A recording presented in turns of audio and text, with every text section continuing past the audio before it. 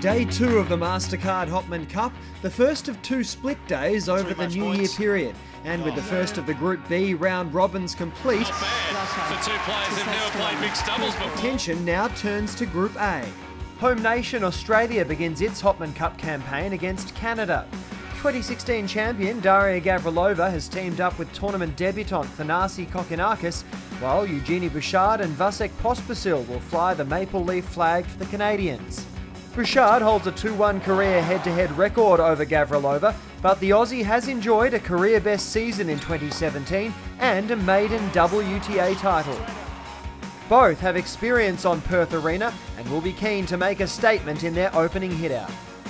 Thanasi Kokkinakis and Vasek Pospisil meet for the first time in their singles match. After a prolonged injury absence, the Aussie has started to find rhythm and form and is looking dangerous. Pospisil has climbed back into the top 100 and with several doubles championships under his belt will be a real weapon for Canada in the mixed doubles. And so as the curtains are drawn on another year, the tennis is just starting to fire up. Whatever the result, there are sure to be fireworks on New Year's Eve at the Hopman Cup.